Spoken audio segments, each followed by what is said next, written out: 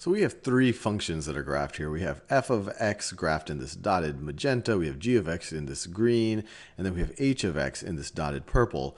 And then we have three potential equations that could also be used to define functions.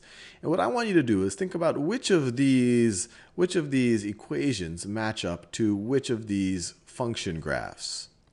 So let's go through them one by one. So this first one is reasonably straightforward. This is just a straight up quadratic right over here. Y is equal to 1/2 x squared minus 9/2.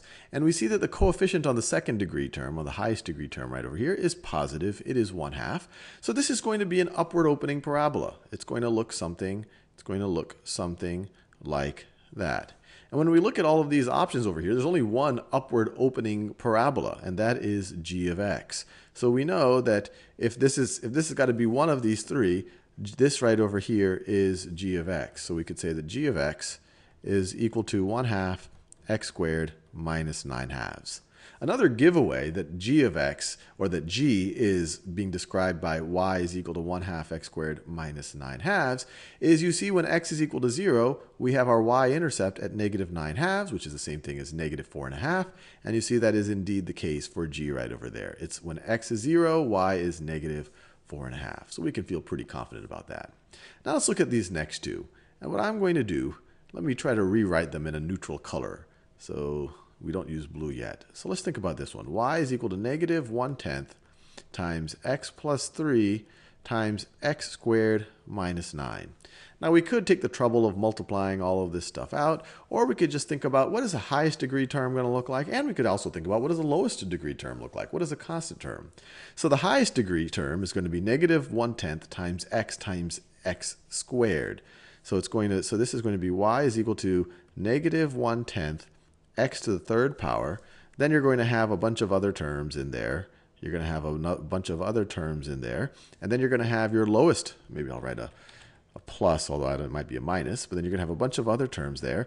And then you're going to have your lowest degree term, which is going to be negative 9 times 3, which is negative 27, times negative 1/10. Well, that's just going to be positive 27 over 10, which is the same thing as 2.7.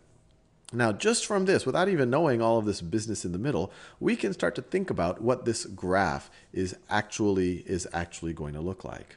First of all, we see it is a third degree.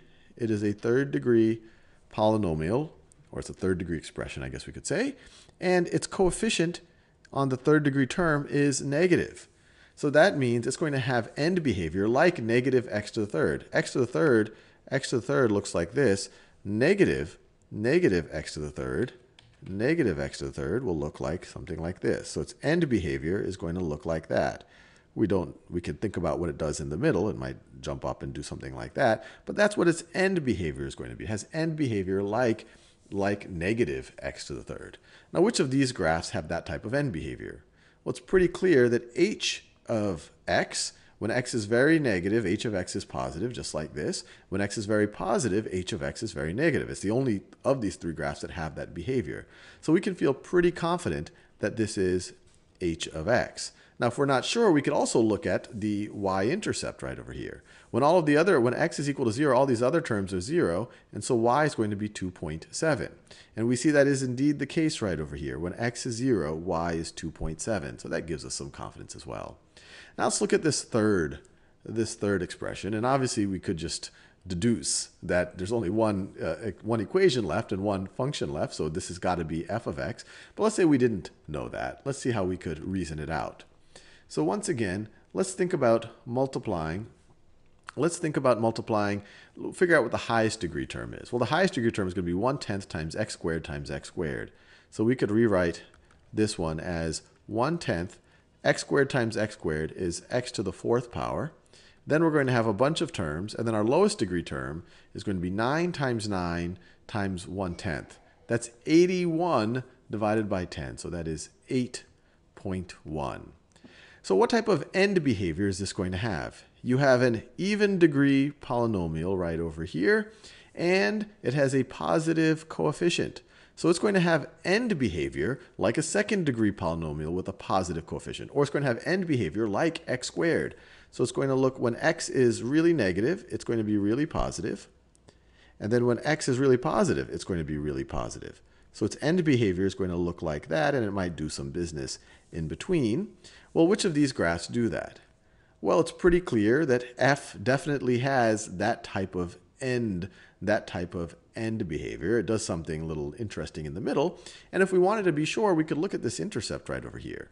When x is 0, all these other terms are going to be 0, and you're going to be left just with this y-intercept, which is 8.1. And so when x is 0, we do see indeed that f is sitting here at 8.1. So we can feel pretty confident that that right over there is f of x.